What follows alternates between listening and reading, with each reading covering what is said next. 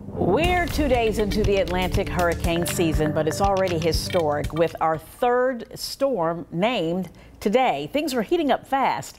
Meteorologist Payton Domschke breaks down the facts for us.